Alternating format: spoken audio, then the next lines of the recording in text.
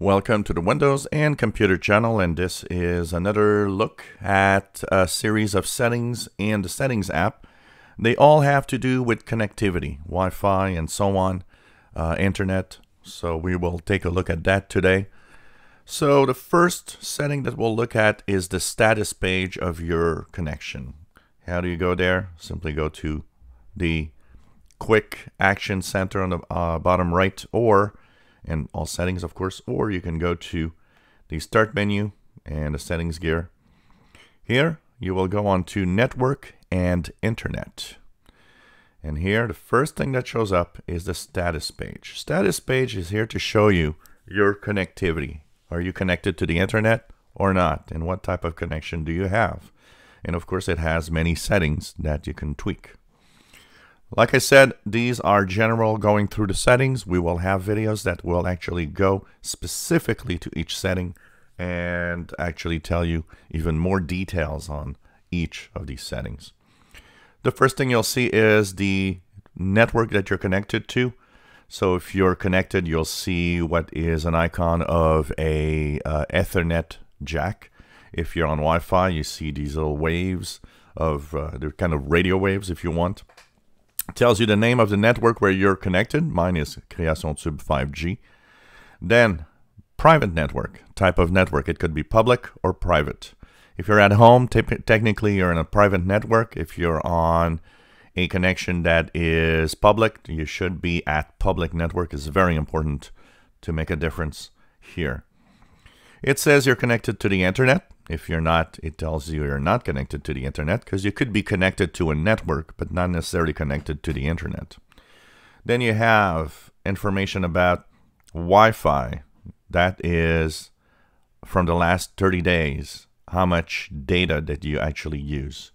So this tells you from this connection, I've used 125 gigabytes in the past 30 days. You have a properties button. That properties button goes to all the different properties and options that are available. I'm not going to click on it now because we're going to go in a specific video for the properties uniquely, because there's a lot of things in there. And I don't want to actually add too much information in each video so that it's kind of easier for everybody to understand.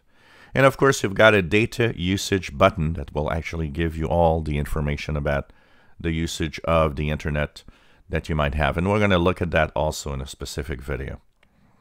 You can click Show Available Networks. This will actually show you all the networks that are available around where you are.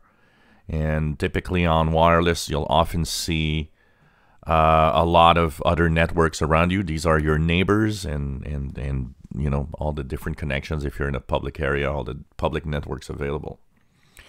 Then you've got Advanced Network Settings. These are change adapter options. These are going to be looked at very specifically, but there's a lot of tweaking that you can do with your Wi-Fi or Ethernet adapter, including a lot of tweaking of settings. Sometimes you have to use specific settings, for example, to connect to a specific network rather than use general settings. Network and Sharing Center. This is where everything is happening if you want to actually share your connection, if you want to use the network and share a printer, share folders, all sorts of things like that. Network Troubleshooter. If for some reason you try to connect, doesn't work, or it connects but it says no internet, you can try the Network Troubleshooter. It's going to actually do a scan and try to pin down automatically what exactly is wrong with the connection. Then you have View Hardware and Connection Properties, which will bring you to this page with all the IP address and all the network properties of your hardware on your PC, be it Wi-Fi, be it Ethernet, be it whatever other types of connectivity. You have the Windows Firewall that you can actually bring up. This will bring up the firewall. We'll look at that in a specific video. The Windows Firewall is there to protect you. It's there to block incoming connections that are unwanted and outgoing connections also, and just let through what is important. Now, this is important to have turned on, but you have one if you have a router or a modem that has a router. You probably have one that is even better. as hardware firewalls are usually better than software firewalls like here in Windows. And finally, you've got network reset. You got a problem, something's just not working right. Reset Now will restart your PC and will reinstall all the network adapters. If you just can't connect, if something's wrong and you have no idea why, and you can't connect to the internet, that is going to reset every adapter and reinstall it brand new and remove all the settings that could have been tweaked with these adapters. Sometimes a good reset of the adapters is all that's needed to actually have everything working again. Some software sometimes will change some of the settings, especially if you use third-party antivirus software that have firewalls. There's often a case where these are actually tweaking the settings of the adapter, and you don't know why, but when you remove the software, then suddenly you have no more internet. That will enable you to try to fix everything.